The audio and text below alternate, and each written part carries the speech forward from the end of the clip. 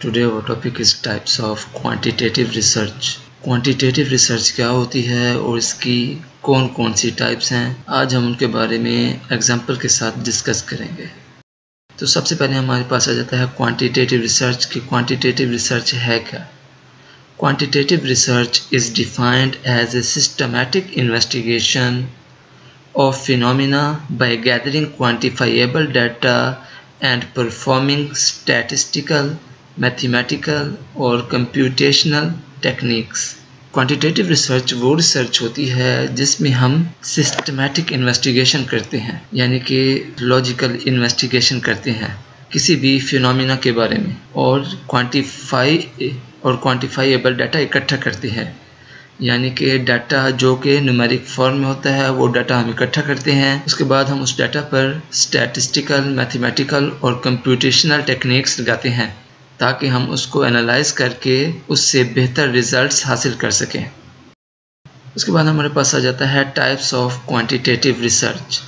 Quantitative research की types, तो सबसे पहले आपके पास है एक्सपेरिमेंटल रिसर्च, उसके बाद है क्वाजी-एक्सपेरिमेंटल रिसर्च, थर्ड नंबर पे है causal-comparative research, को-रिलेशनल research, descriptive research, और आखिर में आपके पास आ जाता है evaluation research.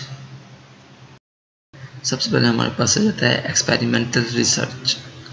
Experimental research uses methods originally applied in the physical and biological sciences. Experimental research ज़्यादातर बायोलॉजी और फिजिक्स रिलेटेड रिसर्च के बारे में की जाती है। इट इंक्लूड्स अ सैंपल, इसमें एक सैंपल होता है that is assigned randomly to experimental and control groups, जिसको हम रैंडमली सेलेक्ट करते हैं और उस पर एक्सपेरिमेंट करते हैं, and variables that can be measured, calculated and compared. और इसमें हमारे पास वेरिएबल्स होते हैं जिनको हम मेजर कर सकते हैं, कैलकुलेट कर सकते हैं और आपस में कंपेयर कर सकते हैं। Most importantly, experimental research is completed in a controlled environment। और सबसे अहम बात यह है कि जब हम एक्सपेरिमेंटल रिसर्च करते हैं तो वो एक कंट्रोल्ड इन्वायरमेंट में करते हैं, यानी कि ऐसे इन्वायरमेंट में करते हैं जिस पर हमारा कंट्रोल हो। For example, the teacher wants to know about new teaching strategy. He teaches one group of class with new strategy and other group of class with previous strategy. Then he takes a test of both the groups of students to check whether new strategy is effective or not। मिसाल के तौर पर एक teacher चाहता है कि मैं नई स्ट्रेटजी से स्टूडेंट्स को पढ़ाऊँ, तो वो दो ग्रुप बना लेता है। एक ग्रुप को नई स्ट्रेटजी से पढ़ाता है और दूसरे ग्रुप को प्रीवियस स्ट्रेटजी से पढ़ाता है।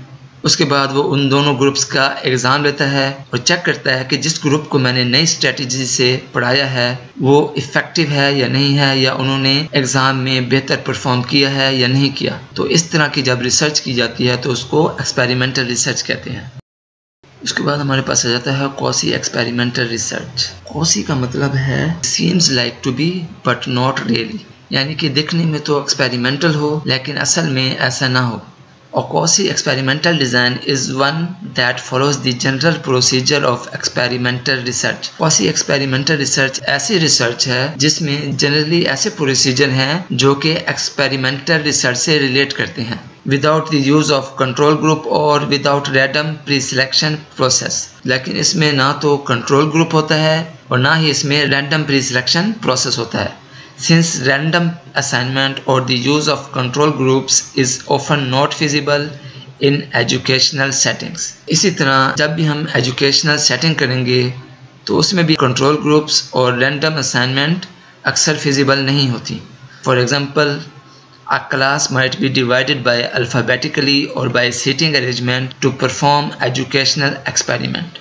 अगर हम किसी क्लास का टेस्ट लेना चाहते हैं तो हम उसको रैंडमली सिलेक्ट नहीं करते, बल्कि उनको अल्फ़ाबेटिकली या थ्रू सीटिंग अरेंजमेंट्स या थ्रू रोल नंबर्स हम उनको बिठा देते हैं और उसके बाद उन पर एजुकेशनल एक्सपेरिमेंट परफॉर्म करते हैं। तो इस तरह की रिसर्च को क्वाजी-एक्सपेरिमेंटल रिसर्च कहते हैं। उसके बाद हमारे पास आ जाता है causal-comparative research. In causal-comparative research, the researcher investigates the effect of independent variable on a dependent variable by comparing two or more groups of individuals. Causal comparative research वो research होती है जिसमें रिसर्चर इन्वेस्टिगेट करता है कि independent variable dependent variable को किस तरह से इफेक्ट कर रहा है। दो इंडिविजुअल्स को या दो ग्रुप को कंपेयर करने के लिए हम ये चेक करते हैं कि इंडिपेंडेंट वेरिएबल डिपेंडेंट वेरिएबल को कैसे इफेक्ट कर रहा है, किस तरह इफेक्ट कर रहा है, पॉजिटिव इफेक्ट कर रहा है या नेगेटिव इफेक्ट कर रहा है। तो इसे कॉजल या कंपैरेटिव रिसर्च कहते हैं। Causal comparative studies are designed to determine the possible causes of a phenomena. Causal comparative studies इसलिए डिजाइन की जाती हैं ताकि हमें खास फिनोमिना के बारे में कॉजेज का पता चल सके कि किस वजह से इस फिनोमिना में तब्दीलियां आ रही हैं। For example, a researcher is interested in how wait influences self esteem levels in adults.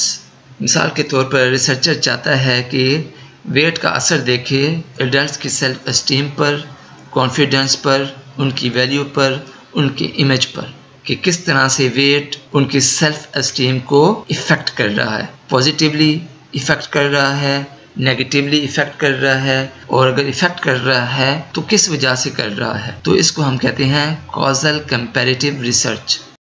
उसके बाद हमारे पास आ जाता है correlational research. Correlational research is a type of non-experimental research in which the researcher measures two variables and assesses the statistical relationship between them with little or no effort to control extraneous variable. Correlational research non-experimental research की एक type है। इस research में हम दो variables को major करते हैं और उनका आपस में रिलेशनशिप चेक करते हैं कि ये आपस में किस तरह से रिलेट कर रहे हैं, और इसमें हम एक्सट्रेनियस वेरिएबल को कंट्रोल नहीं करते। अगर कंट्रोल करते हैं तो लिटिल एफर्ट के साथ कंट्रोल करते हैं, अदरवाइज उसको कंट्रोल नहीं करते। एक्सट्रेनियस वेरिएबल्स वो वेरिएबल्स होते हैं जिसको हम स्टडी नहीं कर रहे होते। ये हमारी आउटसाइड द स्टडी वेरिएबल होते हैं जो कि किसी न किसी तरीके से डिपेंडेंट वेरिएबल पर असरअंदाज हो रहे होते हैं। तो इस स्टडी में इस वेरिएबल को हम लिटिल बिट कंट्रोल करते हैं या बिल्कुल ही कंट्रोल नहीं करते। Correlation studies are designed to analyse the relationships between two और मोर variables through the use of correlational coefficients. इस स्टडी में हम दो वेरिएबल्स के रिलेशन को चेक करते हैं कि उनका आपस में कोरिलेशन क्या है, वो आपस में किस तरह कोरिलेट कर रहे हैं, और इसके लिए हम कोरिलेशन कोफिशिएंट यूज करते हैं जो कि एक स्टैटिस्टिकल टेक्निक है। For example, a research conducted between caste and marriage. मिसाल के तौर पर एक रिसर्च कंडक्ट की गई है कास्ट और मैरिज के बारे में। In this study there are two variables, cast and marriage. इस स्टडी में दो वेरिएबल्स हैं जो कि कास्ट हैं और मैरिज है, यानी कि कास्ट और मैरिज का आपस में क्या रिलेशन है। तो इस रिलेशन को चेक करने के लिए हम स्टडी कर रहे हैं कि कास्ट किस तरह मैरिज पर असरअंदाज होती है। क्या लोग कास्ट को फोकस करते हैं शादी के लिए या फोकस नहीं करते शादी के लिए। तो इस तरह की स्टडी को कोरिलेशनल रिसर्च कहते हैं।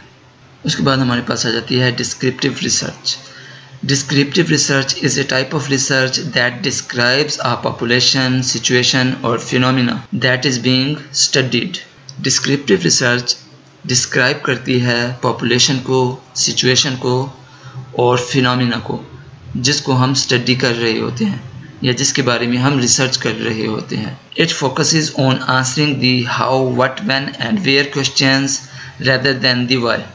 ये स्टडी हमें बताती है कि ये सिचुएशन क्या है, कब हुई, कैसे हुई, कहाँ हुई, लेकिन ये नहीं बताती कि ये सिचुएशन क्यों हुई, उसकी वजह नहीं बताती। Descriptive studies report frequencies, averages and percentages. Descriptive studies हमें फ्रीक्वेंसीज के बारे में बताती हैं, एवरेजेस के बारे में बताती हैं और परसेंटेजेस के बारे में बताती हैं जो भी डाटा हमने कलेक्ट किया होता है। For example, the number of students failed in entry test. Entry test में कितनी तादाद में तालिब इल्म फेल हुए हैं उसके बारे में हमें एवरेज बता देगी, परसेंटेज बता देगी या फ्रीक्वेंसीज बता देगी। इसी तरह, how many hours SPS students spend on social media. SPS school के स्टूडेंट सोशल मीडिया पे कितने आवर्स स्पेंड करते हैं। ये उसके बारे में हमें एवरेज बता देगी, परसेंटेज बता देगी या फ्रीक्वेंसीज बता देगी। तो इस तरह की रिसर्च को हम डिस्क्रिप्टिव रिसर्च कहते हैं। उसके बाद आखिर में हमारे पास आ जाता है evaluation research. Evaluation research also known as programme evaluation. Evaluation research दरअसल प्रोग्राम इवैल्यूएशन के लिए यूज़ की जाती है, या इसको हम प्रोग्राम इवैल्यूएशन रिसर्च भी कहते हैं। Refers to research purpose instead of a specific method. ये रिसर्च हमें ख़ास मेथड की बजाय रिसर्च के पर्पस के बारे में बताती है। Evaluation research is the systematic assessment of the worth or merit of time, money, effort and resources spent in order to achieve a goal. Evaluation research एक logical assessment है time, money, effort और resources की value के बारे में, कि हमने उनको अपने गोल अचीव करने के लिए सही तरह से यूज़ किया है या नहीं किया, उसके बारे में हम evaluation करते हैं। These studies are described as either formative or summative. इस स्टडी में हम डिस्क्राइब करते हैं कि ये स्टडी फॉर्मेटिव है या सुमेटिव है। Formative studies are made while a new program or product is being developed.